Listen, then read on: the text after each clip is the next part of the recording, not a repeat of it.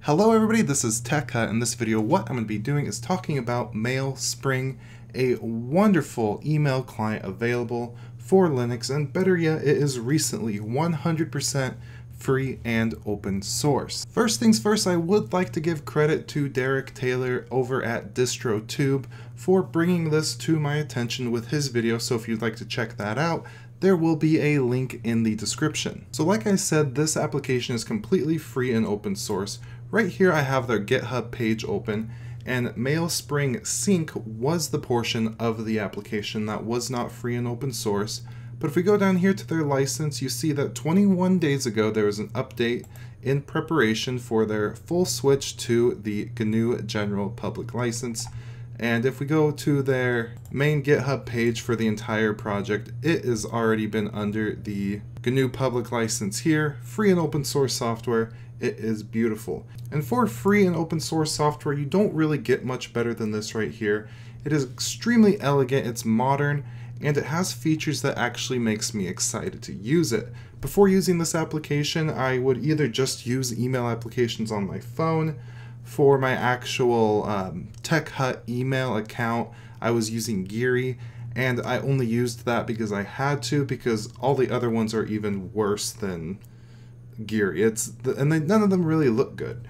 This, on the other hand, is completely modern. It actually, like I said, it has features. My favorite thing is the read receipts.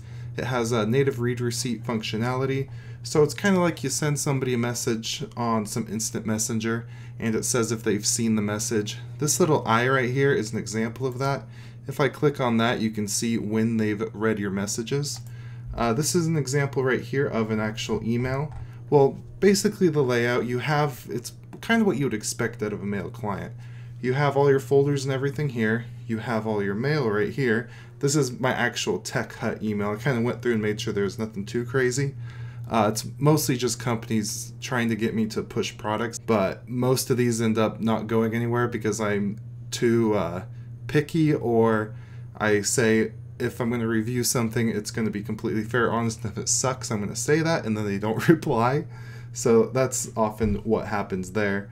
But this is really cool. So one of the features that's really nice is if you go down here, if I re-click on this, actually let's go to this one. So when you have an email, you have the option to write a reply. You just click right here and it opens up the reply right here, and you can make it bigger, you can make it smaller, and you have all the general functionalities. It's basically a rich text editor.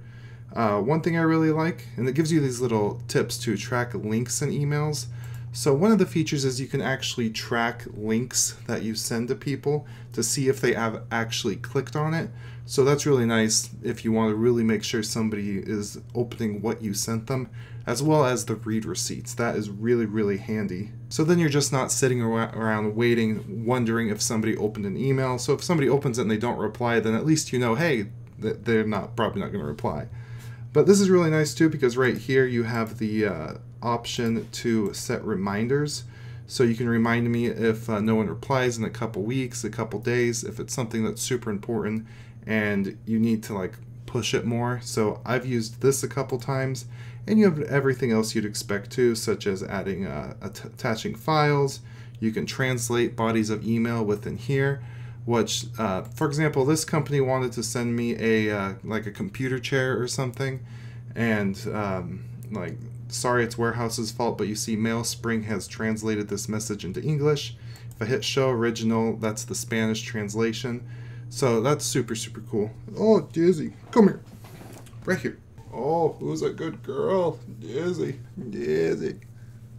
Oh, Dizzy. But moving on, if we go over here, we have a little sidebar that is kind of contact information. I'll go back to one of the MailSpring emails because they actually have some more information here. You see MailSpring team, so you could have contacts and save those and make it look pretty good if you contact the same people frequently, whether that be through work or some sort of organization. And you could also see all the emails they sent you. So MailSpring was periodically sending emails with different features and stuff, which generally I'd consider that spammy, but I actually liked it because I did learn a lot poking through their emails. So this goes through some of the read receipts and the click notifications. There's theming, so if you go under Edit, Preferences, and we can go over here to appearance. We have options for single panel, two panel. We could change the theme, and there are a couple different options here, such as dark, dark side, Ubuntu, and like I said, Derek Taylor was the one that kind of brought this to attention with his video. He made his own theme that you could actually import, and he did it for a to kind of match his terminal client and all that, so I thought that was super cool. But for example, let's say I wanted to go with the dark theme, close this out, and now I have the dark theme selected. That's not my preference. I'm kind of really liking the lighter theme, so I just go to, actually there's a quick way to change the theme there. Let's go with dark side and then close this out. Yeah, see, that looks pretty good. It's a little better. It matches my actual theme a little bit more here. But if I go back under edit and preferences, you can see a lot more of the stuff I have going on.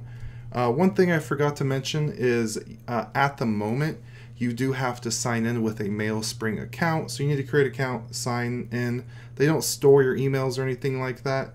And soon, part of their transition to being completely free and open source, you are going to be able to have that as an option in the future. I did notice in the Arch-User repository somebody forked it already and made it so it doesn't rely on their central servers, and you don't really have to do that. It's under the Arch-User repository as mailspring-libre, but for me, this is fine. I don't mind signing into a MailSpring account. But over here, you have subscription options.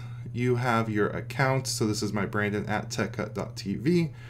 You can email that if you need to contact me for anything. I'm pretty quick. If it's like a tech support thing, I might not reply because I have a lot going on. There's general, so you have a bunch of different general settings here, so you can really customize how everything's laid out. You have a bunch of different keyboard shortcuts, so if you are somebody who heavily uses the keyboard, such as if you're into window managers, things like that, you're going to really work really quick if you learn all these keyboard shortcuts. And right now I have them synced up to Gmail because I kind of use them a little bit, but you can match them up with Apple Mail, Inbox by Gmail, or Outlook if you're already familiar with those various platforms. You have mail rules here. Create a new rule. This is just kind of like on the video I went over that the Fluent Reader RSS client. You could set certain rules for certain instances, but I'm not going to get too far into that right now. Under folders, you have basic folder settings. That's pretty self-explanatory. Signatures, I actually didn't edit this yet, which I will go ahead and do. But here you can change what's on the bottom of the email and how it looks. So I'm going to be getting into that after this video. Templates. You could set up templates, so if you send the same thing a lot or you just want to have things ready to go, that is also an option for you. Another thing that's really handy is this snooze button right here. I often use this if I'm like about to record a video. I do later today, and then it will snooze the video. I gotta remember to blur this out because that's my address, USPS informed delivery. So let's go back up to MailSpring. Yeah, that's really all I'm gonna really get into with this. It's pretty self-explanatory. Right here under View Activity, you can see various things that have been opened using their trackers and stuff like that. So you see I have he read or replied to an email from private internet access. Had a Bitwarden support thing, and I can see that they opened it. It's just really cool overall, and I'm really happy that there's such a good email client in Linux now, because it's just one of those things that I've never really been too excited about. I've never been interested in, because they all are, none of them are really featureful like this. They do all have a lot of features, but none of them present their features in such a manner that it actually makes you excited to use it. And because of a lot of the features of this and the fact it's free and open source, I've actually removed a lot of my emails from my phone and put them on here, just because if I send something, I want these tracking features and I want to do it in this interface. And it's helped a lot because it's cut back on a lot of notifications my phone gets, so that's really nice too. But that's kind of unrelated. Thank you to my Patreon supporters. You guys mean the world to me. If you'd like to become a Patreon supporter, there will be a link in the description. If not, liking this video, subscribing if you're not currently subscribed, and leaving a comment telling me what email client you currently what email client you currently use, if you use or are thinking about switching to MailSpring, or if maybe you just host your own web-based client on your own server, or you do it through Nextcloud. whatever. Let me know down below. I hope you all have a beautiful day. Links to get this will be in the description as well as to Derek's video. Goodbye.